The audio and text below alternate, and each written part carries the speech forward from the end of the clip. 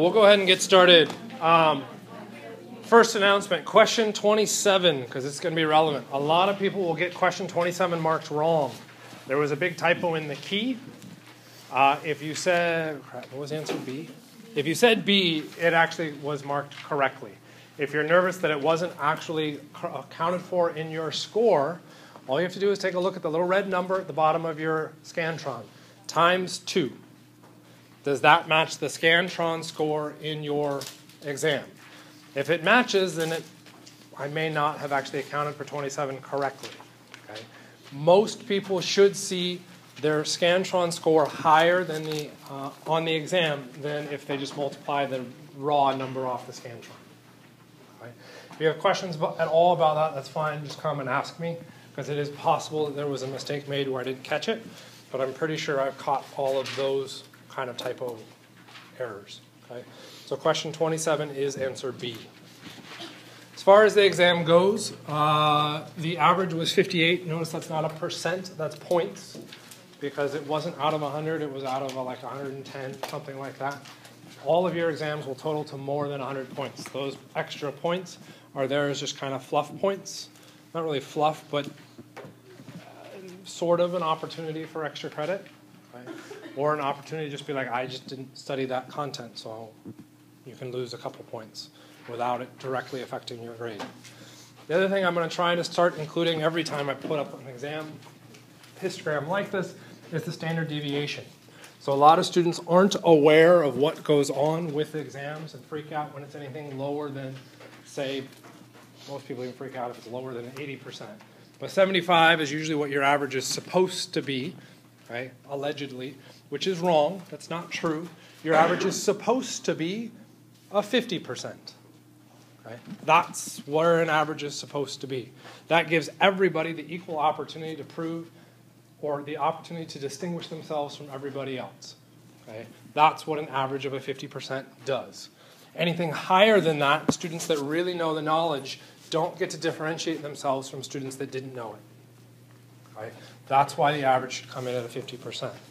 This means when we go through and calculate grades, that causes all sorts of anxiety, and there's not a lot I can do about that except to tell you that that anxiety is false. Okay? What you should be doing is taking the average and the standard deviation. Okay? As a rough approximation, the average plus the standard deviation is right about at the BA borderline. So a 68 on this exam is roughly an A. Okay? Hanging by the thread of your teeth kind of an A. If you're higher than that, that's probably an A. The same goes for the other direction. If I take 58 minus 10 and go to a 48, you're now on the DF border. Okay? Not a happy place to be. I don't want you to be there, and we want to fix that. Okay? So, the reason I show the histogram is to get an idea of what happens and what you end up seeing and how grades can potentially get assigned. If I go through and look at this, what I do see is an approximate bell curve, which isn't too bad. It kind of levels off out at the end, okay? And arguably it actually has a blip upwards there. Okay? So that doesn't look horrible. The issue that I've got is it looks to me like it's weighted more heavily towards the lower end, and I don't like that. Okay, so we need to fix that. Okay. OChem is hard. There's lots of content that's going to be an issue. Okay. As we continue through the semester, guess what's going to happen with all of the content you just got tested on? You're going to get tested on it again. Okay? And not just what is the hybridization, but now this molecule reacts. Why does this molecule react? Because of the hybridization. Okay, so you get layers upon layers when we move through. Okay, this means that in theory, by the end of the semester, you'll go back, look at exam 1, and be like, this was easy. How did I get that question wrong? Okay? Or at very least, most of these questions were easier. I don't know why I got those wrong. Okay, so don't stress entirely yet. Okay? A lot of people want to get an idea of a grade, and I can understand that. Okay? However, it is a horrible idea to assign a grade for this exam. Why? We can try it by show of hands. How many people want their letter grade assigned on this one exam? No. Okay, no, so there's a very good reason. You don't want a letter grade assigned on this single exam. Why not? Because it's a crafting curriculum. We're just starting. Was this all you did, was just this one exam and prep for this class? That was it? You just took the exam and that was it? No. No, what else did you do? Homework. Okay. You did quizzes. You watched videos. Okay. You did a lot of prep work in trying to improve your grade and understand. You get credit for that. Okay. That needs to get factored in. So do not assign yourself a letter grade on a single data point. That is an awful idea. Okay. Some people were sick that day. That really sucks to have your entire letter grade dependent on a day where you showed up unhealthy. Okay? So we account for that as best as we can. So don't go jumping to conclusions right away. Another big reason why you don't want to directly assign a letter grade here. Okay? Let's take into consideration that we have the rest of the semester, and yes, that could potentially improve your grade. But we also have an extra little piece with the final. What is that piece with the final? We have a resurrection final. Learn the content, do better on the final. That final exam score will replace this if this is your lowest exam. This score could have zero impact on your overall grade. Okay? So learn from it, find out where things went wrong, and if where those things went wrong were my fault, let me know so I can adjust. If you don't tell me, I can't fix. Okay? Kind of makes sense? Okay. When exams start to flutter in the 50 range, I start to panic a little bit because that means I have to do a significant curve at the end of the semester. It also means that students may not have picked up the content as well as I want them to. Okay? So what I tend to do is offer the opportunity for extra points, okay? Even though colleagues have told me not to, but I do. Okay? Exam 1, you can get more points. This is not an extra credit assignment. Because the class is graded on a curve, these points go into the grade, which means if you do not do this assignment and everybody else does, the average for the exam goes up while yours stays static. Right? That becomes problematic as far as the letter grade goes. So this is not an extra credit assignment. Okay? It is also not an easy thing to do to get these points back. Okay? For every multiple choice answer that you got wrong, explain why the wrong answers are wrong. This doesn't mean, well, I said the answer was B and the answer was A, so that's why I'm wrong. No, that's not an explanation. Right? The explanation goes through for every multiple choice question that you got wrong, there are 3 wrong answers. Tell me why each of those 3 wrong answers are wrong. Okay? That's a lot of work, and it requires you thinking very critically about the question and the answers provided. This can help you go through and do better on future exams because it can improve your test-taking ability, because you can start to think through and reason why answers were wrong. I guessed C, but there's no way I should have guessed C because it said goats, and the question was talking about apples. Okay? And apple's the computer, not apple's the fruit. So there's no connection between goats and apples. Okay? Why did I do that? Okay? If you can start to go through and find those mistakes, you can fix those mistakes in the future. Okay? If you satisfactorily complete all of those aspects, then I will give you a maximum of half of your total missed points on the exam. Not on the multiple choice, on the entire exam. Okay? Which, yes, you can complain to me later about that if you want. Okay? But that's what I'm doing. Okay? This will be due March 9th by 5 p.m. Okay? So you're going, well, that's lots of time. What is also due that same week? Exam 2. And for those of you in lab, the spectroscopy packet. There's a lot of stuff due that week that you still have to process. We've got a lot of stuff to go through. You should be working on this step by step. Okay? The other part behind this is it's only for the ones that you got wrong. You did better on the exam. I don't think you should have to do as much work because you did better on the exam. Okay? You still get access to the same potential point boon, okay? But you won't have to do as much work. I fully expect you to work together, talk to people, okay? Talk to me. I have no problems helping you with it, okay? Particularly because I'm going to bet most people have never had to go through and do this to an exam. Okay? Actually, there's probably 2 people that have. Okay? And those 2 or 3 people probably had me as an instructor in the past. Okay? So how do we go through and do this? Well, I picked a question as an example. Question 5. Which of the following orbitals cannot be used to make a sigma bond according to hybridization theory? So number 1, most people got this question right, which is actually why I picked it. Okay? There's about 3 or 4 of you that I think got it wrong. Guess what? Here's the answer. Here's an answer. Lucky you. Okay? The next thing I would address on this is that when I look at most of your exams with this question, here's what I see.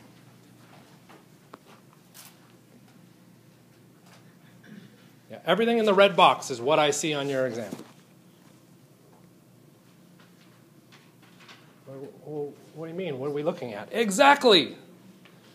We're looking at absolutely nothing. You wrote absolutely nothing down, which means you tried to solve that entire question in your head. Okay? That's good if your brain is good. And I apologize, this is going to sound like a bit of a wank move, but we're going to do it.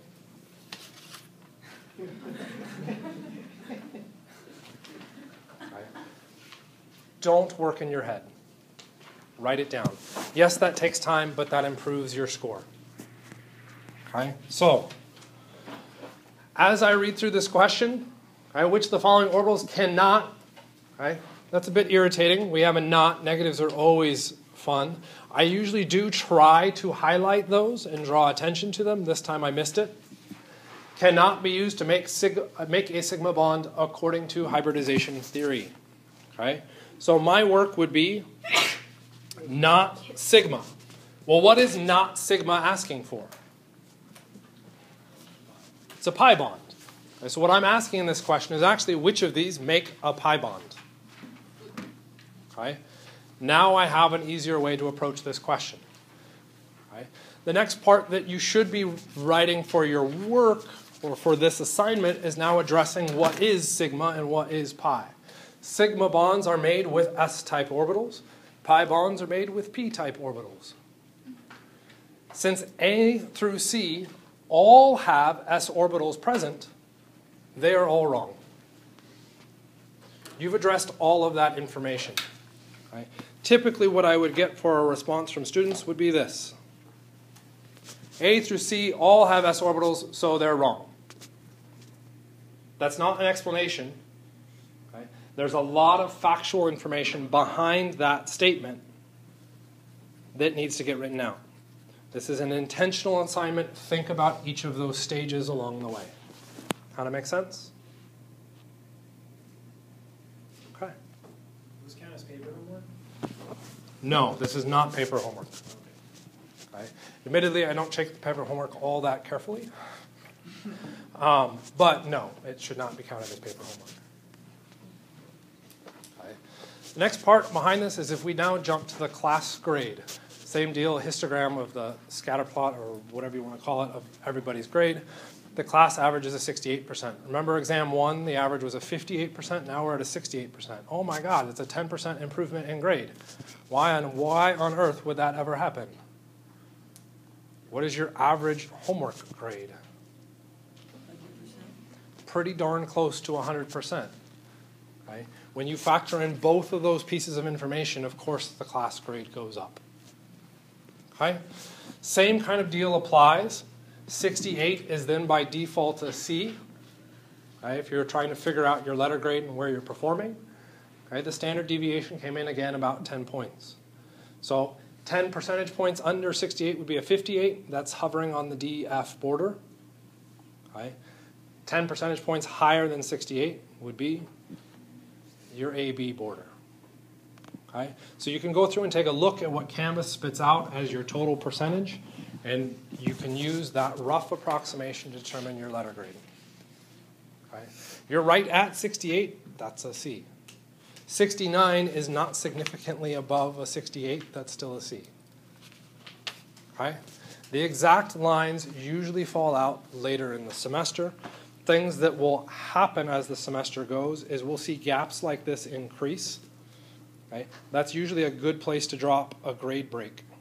Because if I drop a grade break right here, okay, so let's say I drop a grade break in blue versus red. Okay, well, on the red grade break, I'm going to have one student complaining to me, maybe two. The blue one, I'm going to get a third of the class coming and complaining about grades.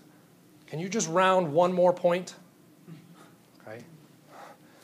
I can minimize that by picking spots for grade breaks where there aren't any students. Okay. So I use that to help inform that decision. Okay. And usually what happens is I slide the cutoff down lower to try and minimize those issues. Okay? Kind of makes sense? Kinda. You sort of had a hand? No? No, I was like rooting for my grade. Okay. So again, I want to address or stress here that this is not your final grade in the class. Okay? Take lessons from the exam forward to improve on future exams. Okay? That's what you need to focus on. Okay? And then remember also, the final will replace your lowest exam grade. So as long as you can figure out what went wrong and fix it, you should be fine. Okay? Which sets us up for the next kind of unit. The next unit is a little bit different. We'll have a little bit of carryover from Chapter 5. Okay? But this next unit gives us kind of a temporary break from all that structure stuff. The first unit was, what is a structure? How do we draw it? How do we place it? Where do electrons move? How does that allow us to identify the relationships between different structures? Okay? This next unit says, I'm in lab. How do I know that clear solution is water and not poison? What can I do to determine that?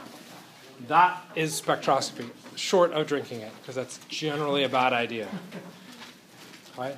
So that's our spectroscopy. So what we've got up on this first slide is pretty much all of the spectroscopy stuff that you should absolutely memorize.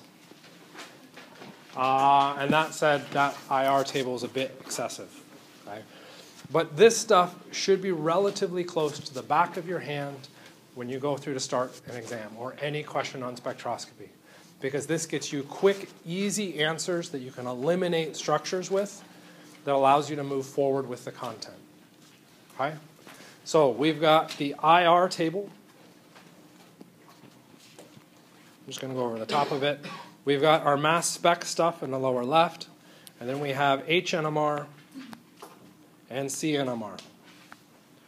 Okay, I told you to all watch the spectroscopy videos. There were 2 glorious hours. I think actually if you account for rounding on that, it's probably closer to 2.5 glorious hours of video to go through and do this.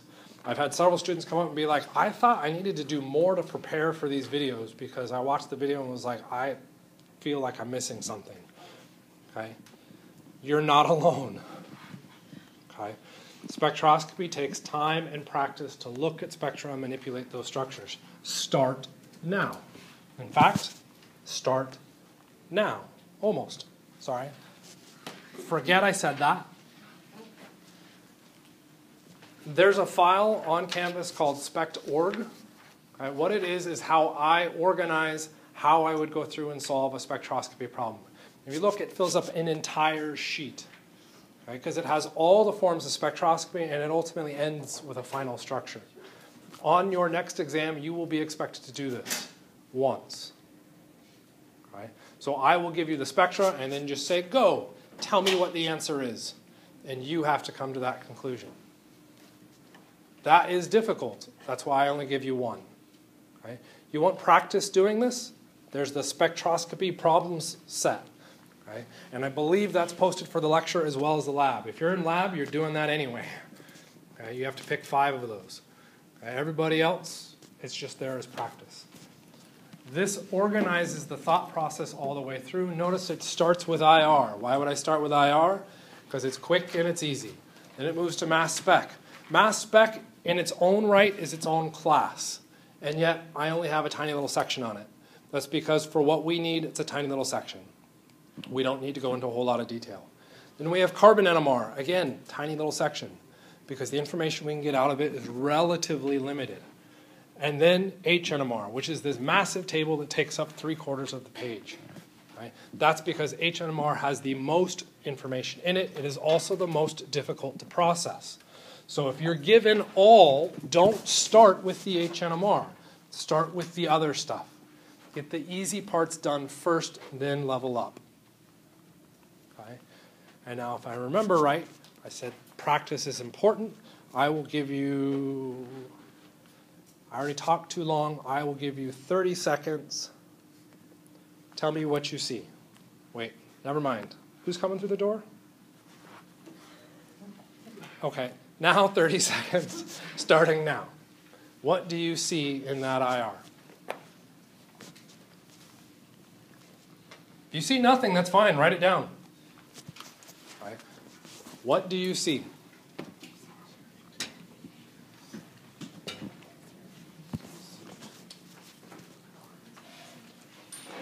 That would be time.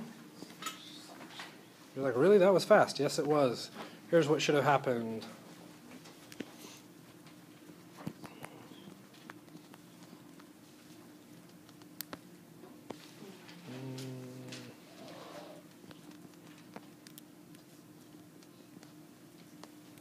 Done.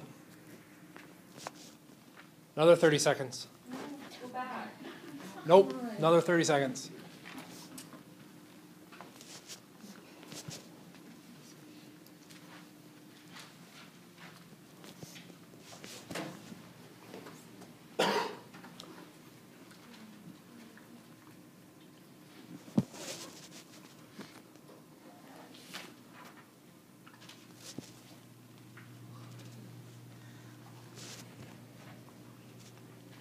So in fairness, I kind of screwed up with the last one. I should have done 30 seconds. So there's my 30 seconds.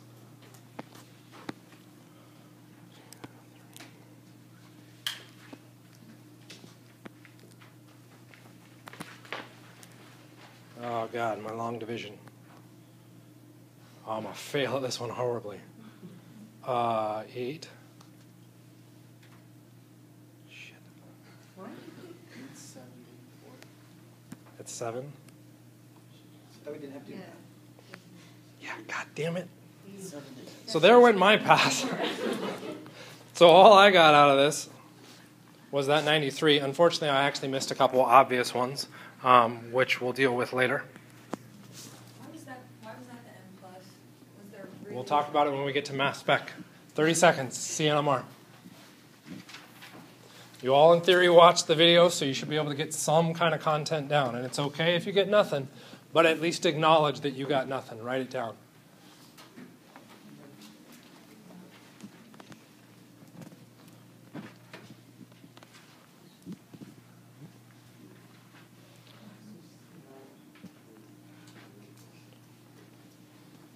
Admittedly, I don't know when we actually started timing on that one.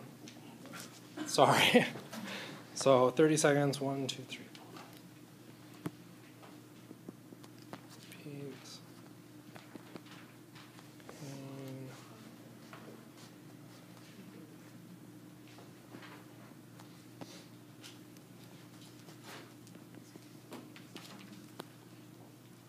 Yeah, that was actually only 10 seconds. So all I expect to get out of it? Yes, that's it. Next, 30 seconds.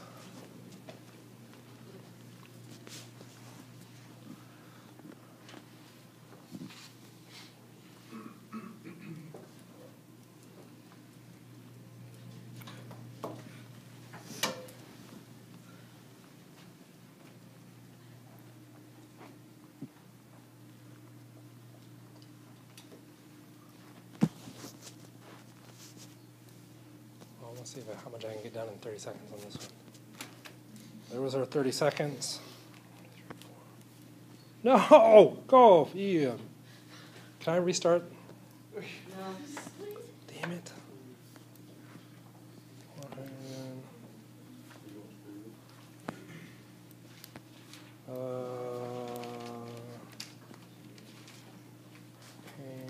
Question mark. Triplet quartet. Ooh, wow, this one gets a bit challenging. That's about all I can nail down in 30 seconds. Okay. Not a lot of content, but each of those little scribbles in only 30 seconds gets me pieces of information that I could now whittle away at a multiple choice answer. Okay. Should you be going that fast? Yes. Yes. Right? Are you there yet? No, you haven't practiced. Okay? And a lot of this gets overanalyzed, and that's one of the things we have to be careful on. So when we go through and look at spectroscopy, you should be thinking as fast as you can, get some information down, move on. Okay? Because it will take time to process. Get as much of the correct stuff down as you can, and then just advance. Okay? So, any last second questions before we double back? Yippee. That's exciting, isn't it? Remember how we had to classify molecules and we had to look at enantiomers and diastereomers?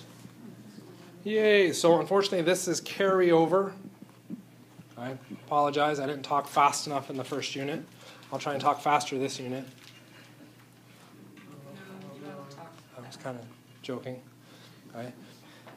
We have to be able to compare two structures and decide their relationships. That's the big thing out of Chapter 5. Okay, and this is going to become important because we'll run reactions that could possibly produce multiple different results. We have to know the relationship between those results because that might mean two answers are valid. Okay? That might mean only one answer is valid. Okay? So we have to be able to evaluate these relationships. Okay? So one thing to do would be to look at a structure and identify chiral atoms. So in those three examples, okay, identify if the molecule can be chiral by marking all stereocenters. Okay, and then determine how many stereoisomers are possible. This is review. First one. What do you think? Chiral or achiral? It's chiral. Okay, one of the things that we can do to find if it's chiral or not is by marking all the stereocenters. Okay? To mark the stereocenter, we need to find a carbon with 4 different things attached. Carbon versus hydrogen, are those different? Yes. Yeah. Is a CH2 different from a CH3? Yes. Is a CH that is sp2 hybridized different from the other Cs? Yes. That carbon is chiral. Okay. That carbon being chiral and that being the only chiral atom in that structure means that that molecule is indeed chiral. Next one. Because if we learn our lessons from the first one, it shows wedges and dashes, which means when I move to the second one, you gave me a wedge, dude. That was way too easy. That's got to be chiral.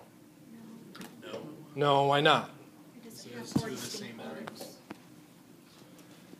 That CH2 is indistinguishable from that CH2. If I can't tell a difference, I'd move the next atom away. That would be another CH2 versus CH2. Again, indistinguishable. I then continue to move through, and I now overlap, which means the CH2s were never distinguishable between each other. There's only 3 groups around that one. That one is actually achiral. The last one. Well, there's no wedges and dashes, so must be achiral. Right? No.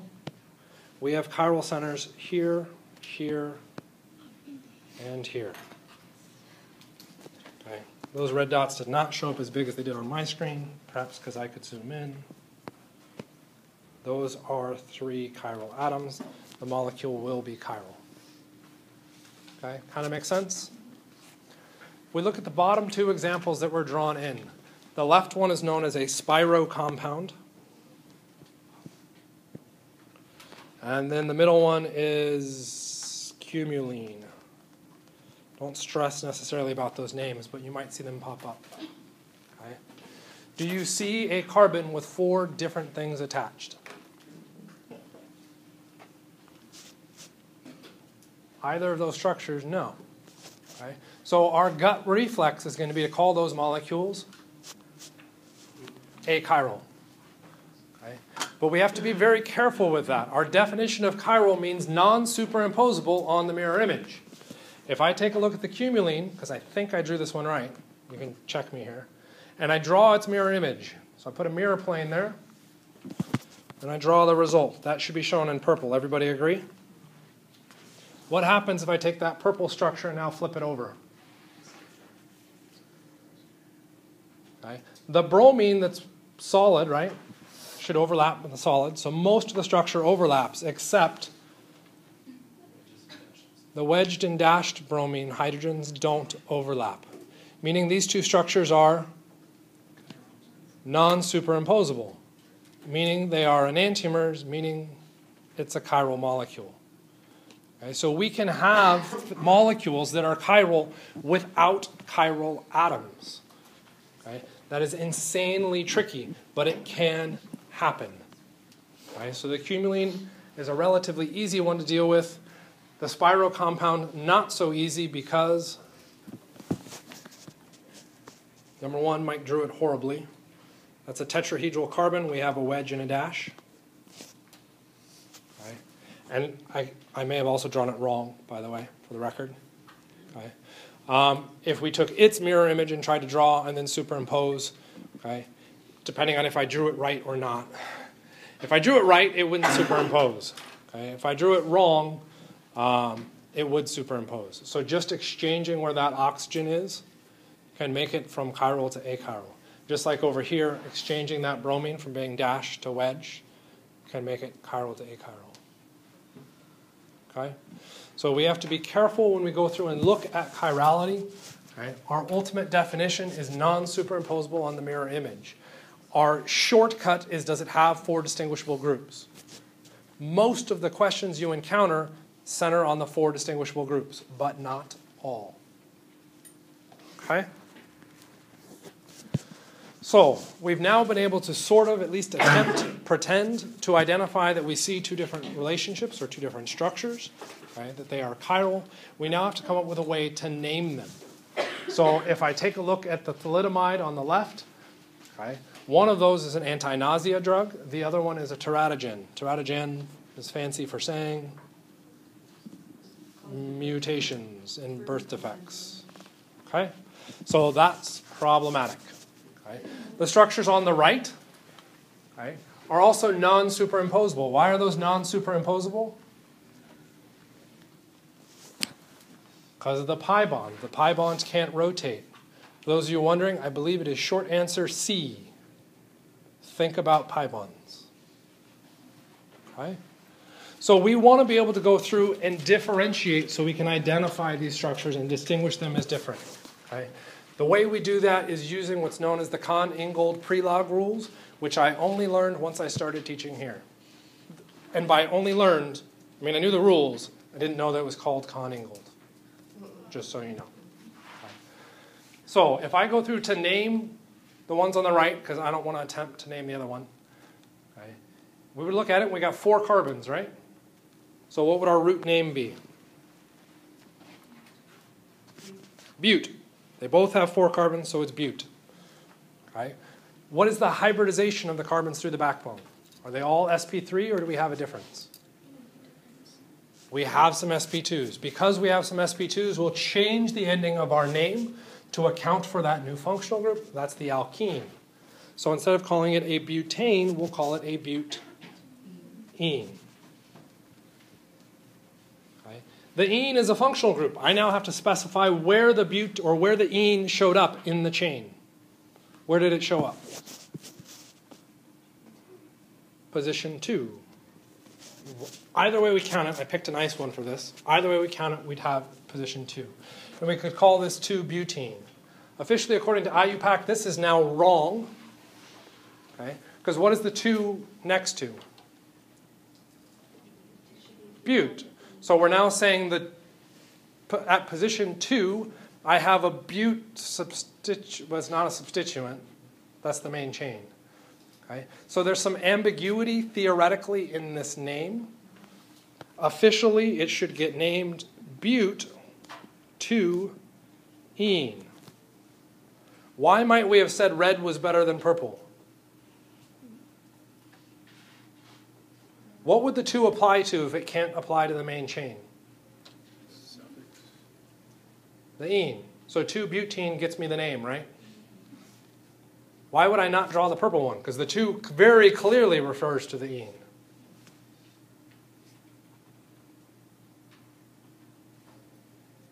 Really? No ideas? What are you asking? Why would we have, in the past, said the red name was better than the purple? What's that? The numbers have to go first. I would argue there's a different reason behind it than just numbers going first. Makes it hard to read. Why? How many of you have looked at the name of something and there's a number in the middle of the name? Okay. You're like, oh, that's funny. No one ever does that. Well, thank you, organic chemists. Okay. The purple name is the more correct one. It follows more of our nomenclature rules. It's more consistent and it's more appropriate. It doesn't mean we have to like it, but that's how it's supposed to get named. Okay? You will see both pop up in and out because the variation or the shift to the purple nomenclature as the accepted nomenclature is fairly recent, within the last probably 5 years. Okay? So anybody that thought it was stupid to do the shift is probably not updating their textbooks, okay, and is hoping that somebody comes along and later says that no, the other one's acceptable. Okay? So, what is then the difference between the names for those 2 compounds? We could go through and say cis and trans. Cis and trans is not nomenclature. Cis and trans just says any 2 groups, where are those 2 groups relative to each other? Okay? And when we go through and say cis but2-ene, we're now making the implication that the methyl groups are opposite each other. Why are we making the implication that it's the methyl groups? Because the other positions are hydrogens. What if they aren't hydrogens? Then the cis name becomes ambiguous. Right? So cis and trans is officially a bad nomenclature system. Officially, it's not nomenclature. It's just a way to explain the relationship between 2 groups. That's it. Okay? What we'll use instead of cis and trans is, I started to give out hints when I said what cis was, right? Earlier in the semester, and everybody kind of laughed. I was like, it'll become relevant later. On the same side, cis is Z, trans is E. Then what's RNS? Chiral centers. Right? So we have to be able to go through and look at these and say which one is which. The E and Z, relatively easy because we can see they're on the same side or they're on opposite sides. Most people can nail those down with simple structures. When we make them more advanced, it becomes more tricky. So, how can we go through and do it? This is a list of all the rules. Okay? Hopefully, I got it nailed down here. Okay? So our alkenes, we have trans, which is E, cis becomes Z. Chiral is R and S.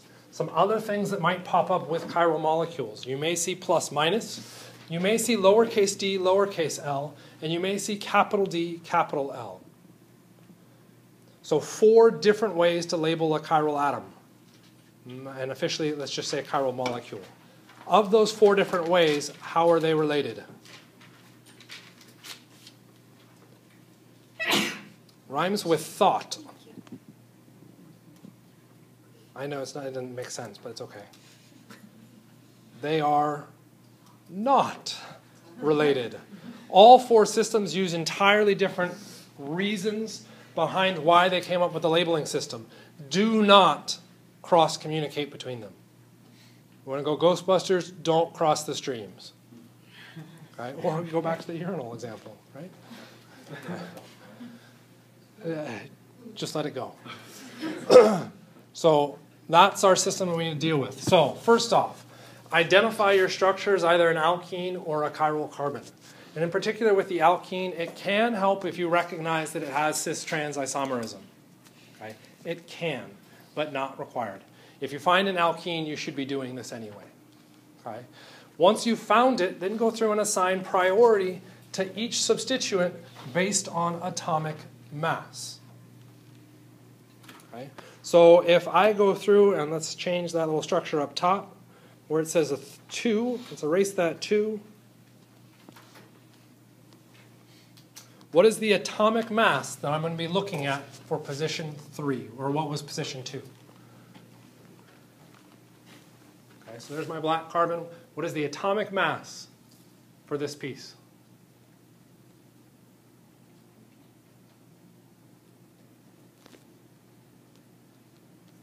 Are people having trouble calculating or just don't know how to answer the question?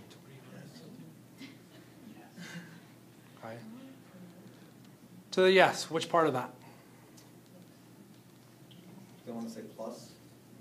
You say you want to add some stuff, right? Yeah. But if we add stuff, is it an atomic mass? No, then what would it be? A molecular. Okay.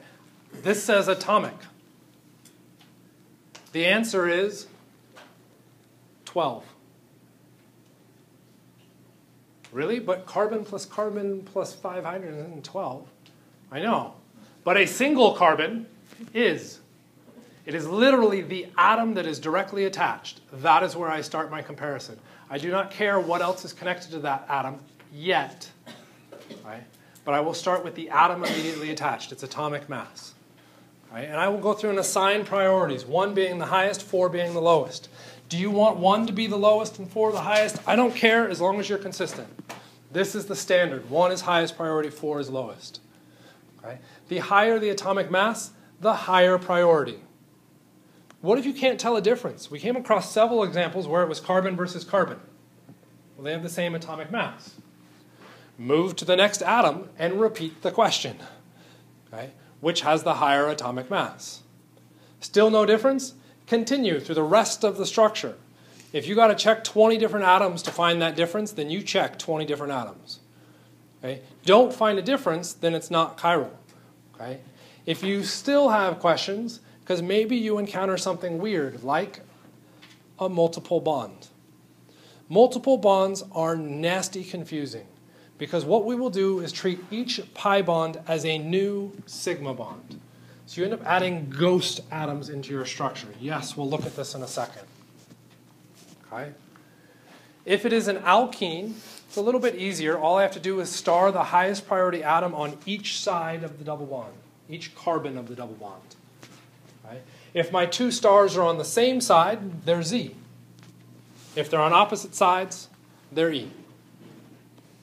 Okay? So relatively straightforward with the alkenes. The chiral atom, that one's a bit nasty. The chiral atom, I have to orient the molecule that I'm looking at.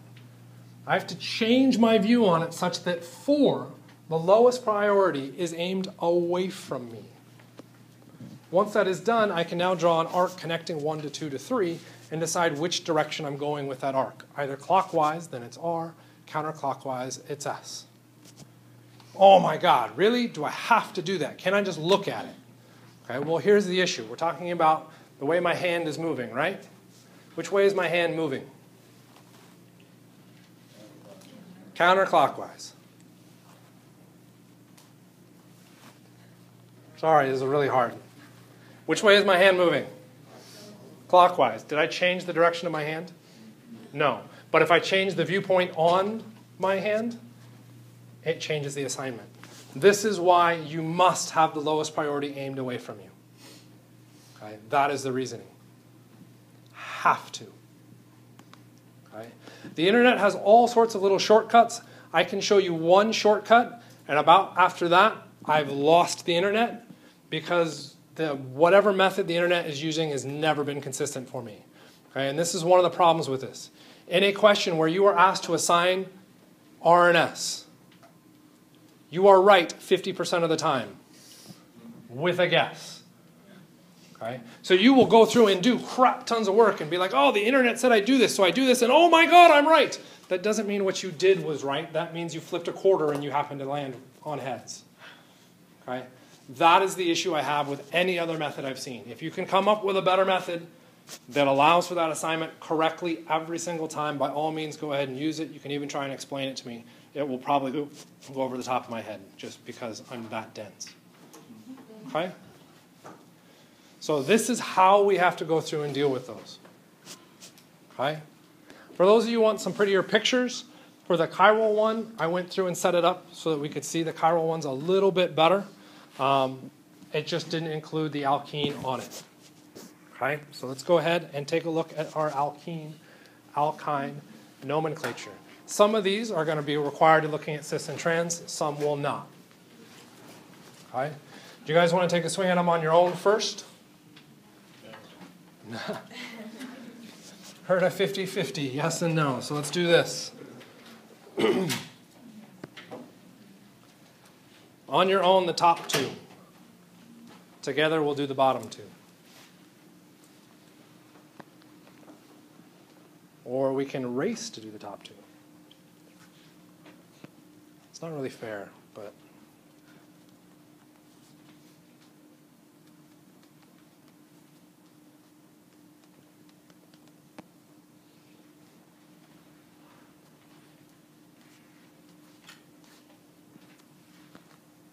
I'll try and show more work than you would.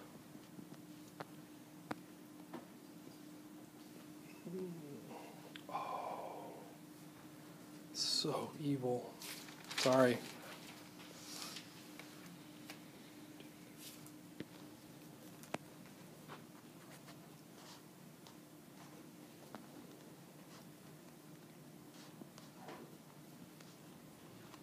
Oops.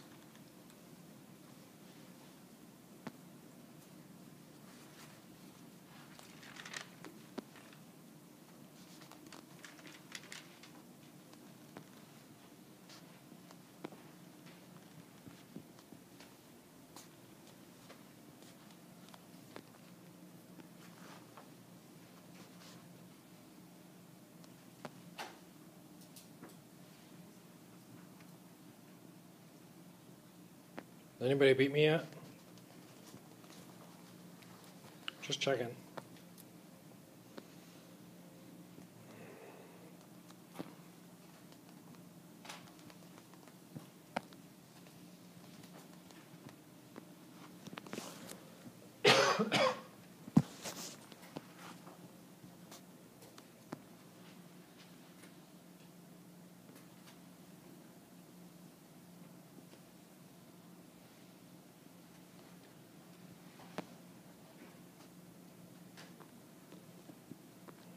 This is huge.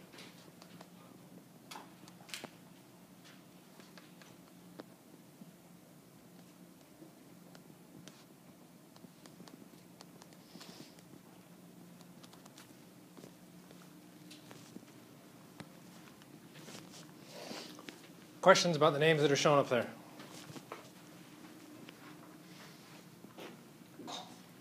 I'm wrong.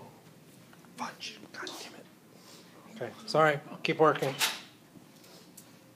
Actually, that's a lie because I have to erase a bunch of stuff, so keep working. Questions about what's shown up there for those two? Or are you good with that? I know, it's a bit crammed in there. I can say it out. The first one is 5-chloropent-1-ine. Why is the triple bond over the chloro? It's because alkynes have higher priority than chloros or than halogens. Okay, so the ine will definitely take precedence. That means the chloro gets position 5. With that one, or with most triple bonds, students tend to mess that up and lose a carbon because they forget carbon number 2. Okay, almost invariably.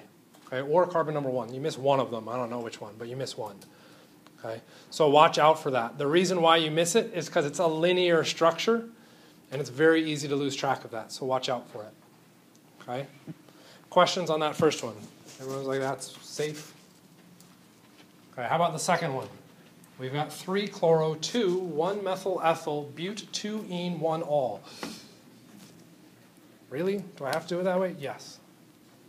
Because some stupid jerk that's actually probably very intelligent said that we should. Okay. I started with the but, 4 carbons. Is there a longer carbon chain? Can I erase my work? Yeah?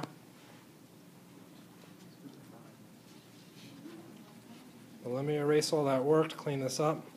Because we said 4 carbon chain was the longest. 1, 2, 3, 4, 5. Isn't 5 longer than 4? Why is it 4?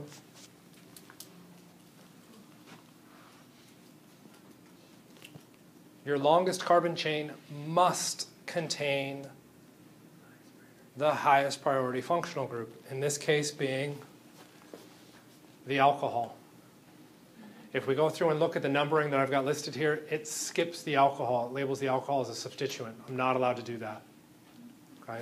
So the alcohol has to be included in that. That's why I end up with 4, because we go 1, 2, 3, 4.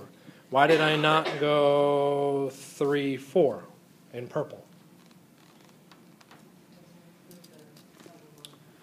The 3, 4 in purple doesn't include the double bond. An alkene is higher in priority than an alkane. I need to include the alkene in the main chain. Layers upon layers. Okay? And you can add whatever noun you want after that. Okay? The OH is an alcohol. Since that is my highest priority functional group, I will, oh man, I doubly screwed up, sorry. That needs the ending of OL. I should specify its location at position 1. Within that main chain, am I all sp3 hybridized? Nope, I have an alkene. So I need to specify I have the alkene with the ene introduction. Where's the alkene located at? It starts at position 2, and it moves to 3. So it is 2-ene 1-all. So I get but 2-ene 1-all. Then I would go through and identify the substituents, which is what I attempted to do and failed. There's 1, there's 2, there's 3. Okay. I missed that third one. This should not be 3-chloro. This should be 3,4 to identify the location of each of those chlorines and dichloro. As far as the green substituent being methyl ethyl, you could also call that isopropyl. How would you know it was isopropyl? Because you memorize the common names. You're not officially responsible for the common names. That doesn't mean you shouldn't know them. Okay, sorry. Okay, your 1-methyl ethyl we talked about is how to name that. But we've got our 1-methyl ethyl that's located at position 2. I put it all together and I get 3,4-dichloro, 2,1-methyl ethyl, buttes 2-ene 1-all. And I'm still wrong, because what did I forget to do?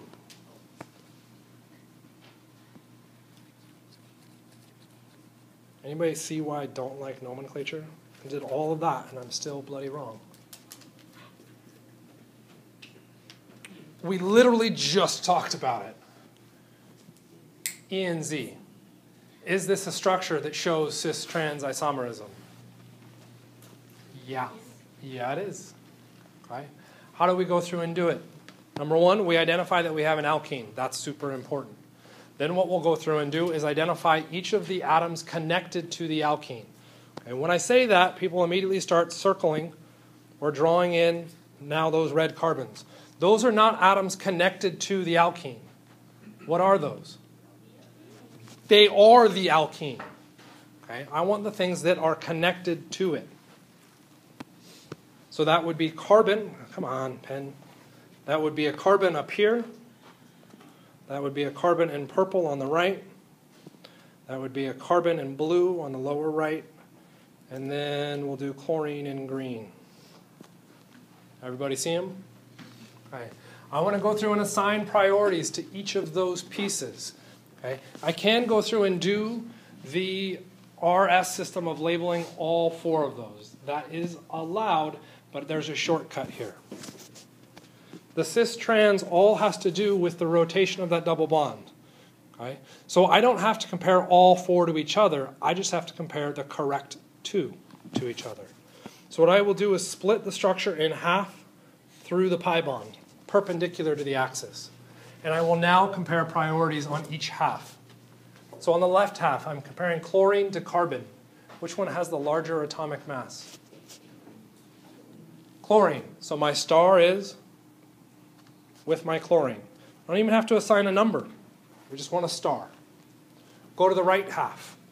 Okay, the right half, I'm looking at carbon versus carbon. Is there a difference?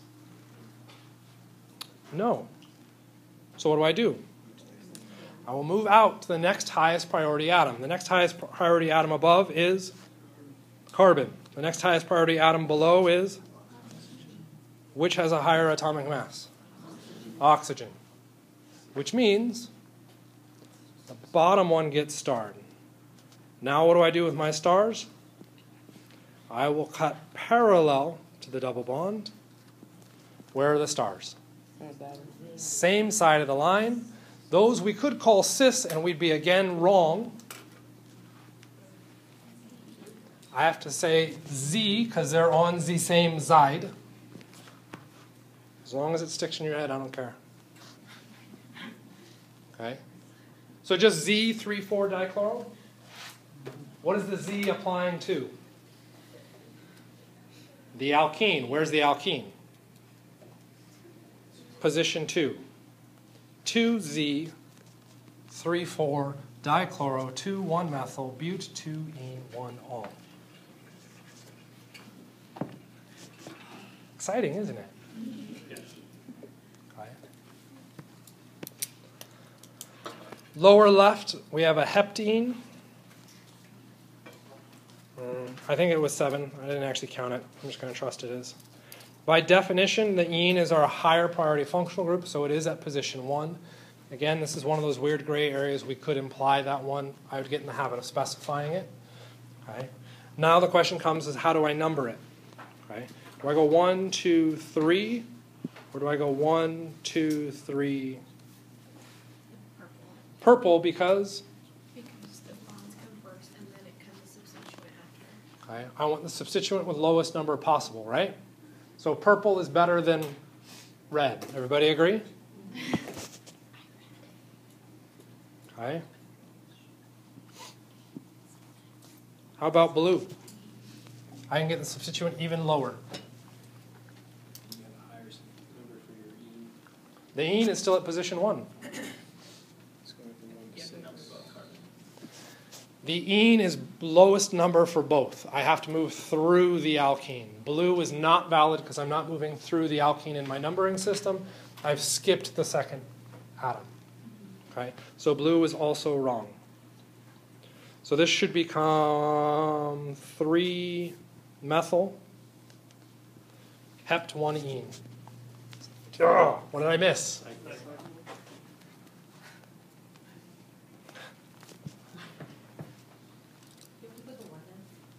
The 1 is not necessarily required. I'd get in the habit of including it. Okay? The one case where it becomes problematic is, say, in an online homework system where you are required to enter the name correctly. Okay? Because we have dashes, we have spaces, we have commas, we have numbers, we have letters. Okay? Any mislocation of any of those pieces, and just like you experienced with mastering, if you used an online homework system, it's going to mark you as wrong because you shouldn't have a space there. Okay? Or you placed the letter in the wrong space. Okay? This is why, when it comes to nomenclature, I ask, I think, and I may have even gotten rid of it altogether, one question where you have to enter in the correct name. Every other option for nomenclature is multiple choice, or drawing the structures. Okay? Because I find that insanely frustrating. Yes? Are we going 1, 2, 3 when the substituent? Which substituent is higher priority, the methyl or the alkene? The alkene takes higher priority than an alkane. So that's why we start with the alkene.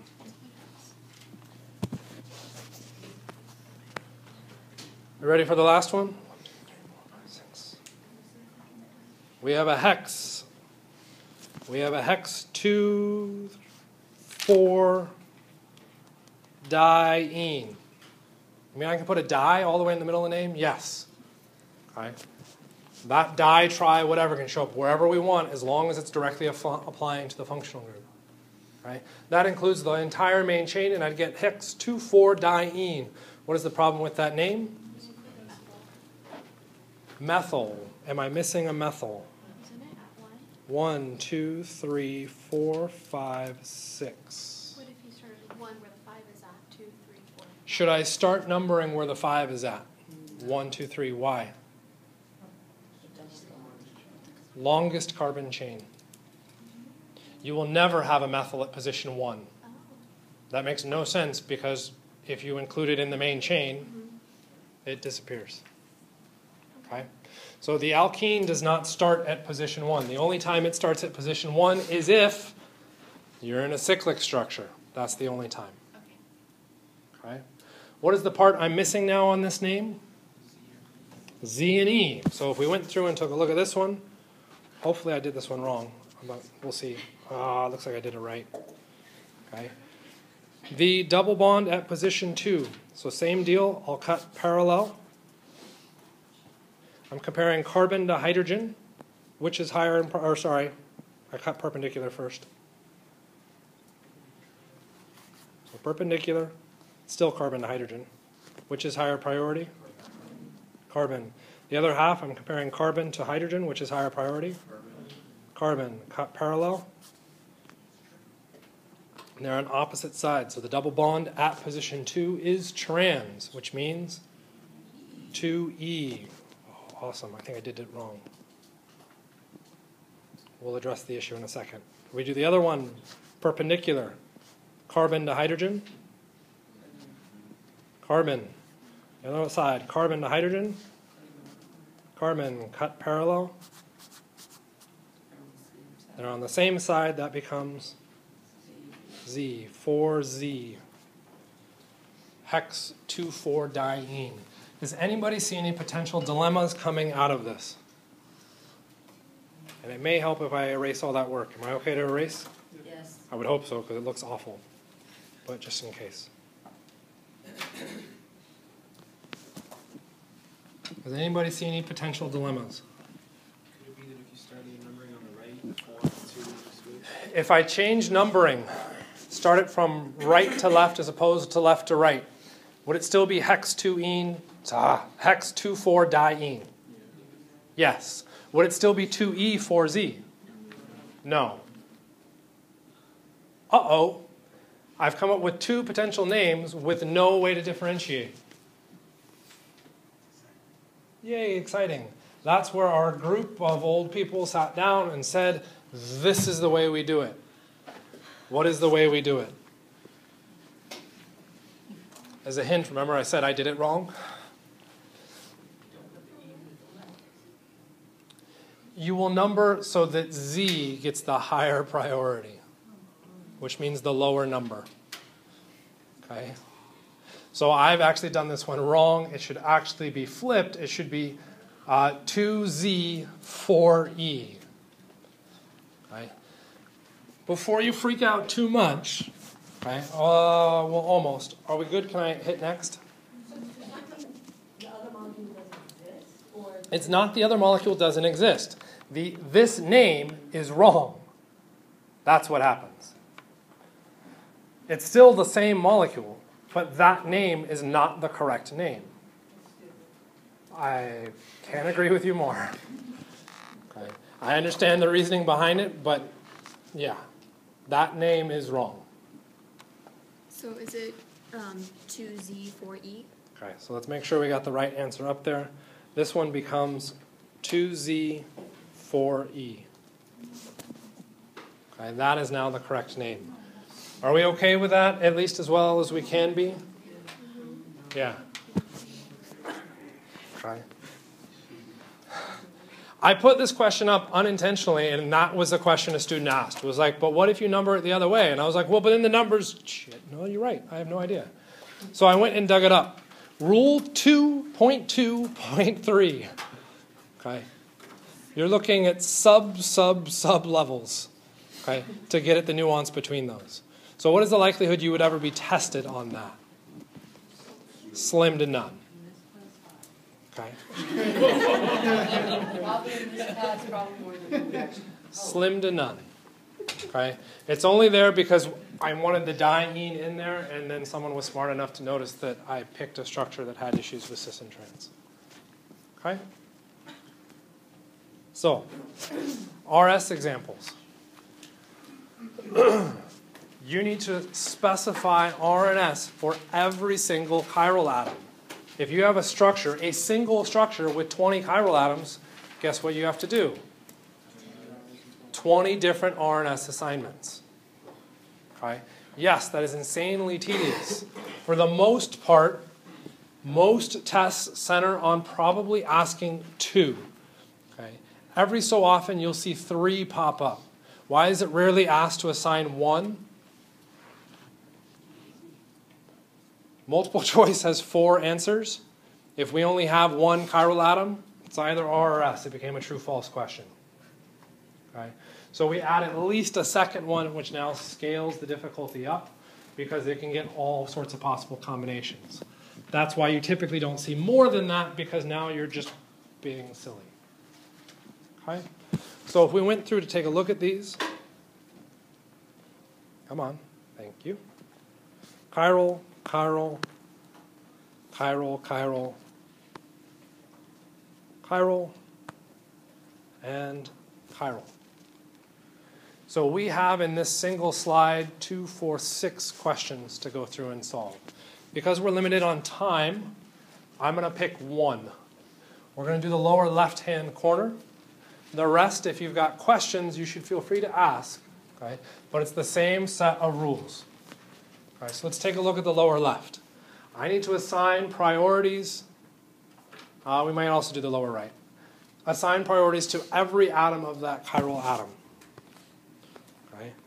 Usually the place that I will start is looking for hydrogen, because hydrogen by default is the lowest priority. So it is now 4. I'm now comparing carbon to carbon to carbon. Is there a difference? Yes. Okay. Yeah, I can distinguish them, but do they have a different atomic mass? No. Okay. Here's where I will cheat, and I can actually label the CH3. Because if I go out with the bottom carbon to the highest priority atom, I'm at carbon. The top one, carbon. But I'm going through a weird double bond. Don't stress about it yet. Okay. Go to carbon, CH3, hydrogen. So the CH3 is now 3. Okay. How do I distinguish between the top and the bottom carbons? Number of hydrogens. Okay. Number of hydrogens is dangerous if we don't have hydrogens there. Okay. And I don't mean we make it charged. I mean there's other substituents. So I don't like that rule. Okay. We want to go based off of the priority of atoms connected to it. But when we go through and deal with chiral atoms, they're all sp3 hybridized. That doesn't work with the top one because double bond, it's sp2. So this was that weird rule in our list. If you have a double bond, you treat it as 2 bonds to carbon. So that top one, yes, is bonded to a carbon, but it is also bonded to a second carbon that is now a ghost. And it's still bonded to that hydrogen. Whereas the bottom one is bonded out to a carbon and 2 hydrogens. So when I go out to compare from my red ones, from my carbons, I go out blue carbon, purple carbon, no difference. I'll go out to the next highest priority from my atom, hydrogen, next highest, carbon. Top one has a higher priority than the bottom one, which means I can finish this out, 1 and 2. Where did that carbon on top come from? Where did the blue carbon floating on top come from? Every time you have a double bond or a triple bond, you will treat the multiple bond as a phantom connection to whatever atom is out there. Okay? It's frustrating, but that's how you have to do it. It doesn't show up super often, but it does show up. Okay? There is kind of a cheat behind this. sp2, you will find, typically outranks sp3. sp will typically outrank sp2. Right? So the lower hybridization, typically the higher the priority. It is typically because we can generate structures that it doesn't work. For instance, on this bottom one, if I made those hydrogens CH3s, the bottom one is now higher priority. But that means I have to put a crap ton of carbons into my structure. So it becomes busier and then, again, kind of a bit silly to ask the question. Okay? The last part of this, and then we'll have to end, I apologize. Lowest priority must be aimed away from you, which means it must be dashed. 4, is it aimed away from me? Yes, so I'm looking at it the exact way I need to be. I will now start connecting an arc between 1 to 2 to 3. Which direction am I moving? Clockwise. No, counterclockwise. Counterclockwise, which means it's S. All of that, and all I get is a letter, yes. Just like this class. All of the 16 works, and all you get is a letter. Okay?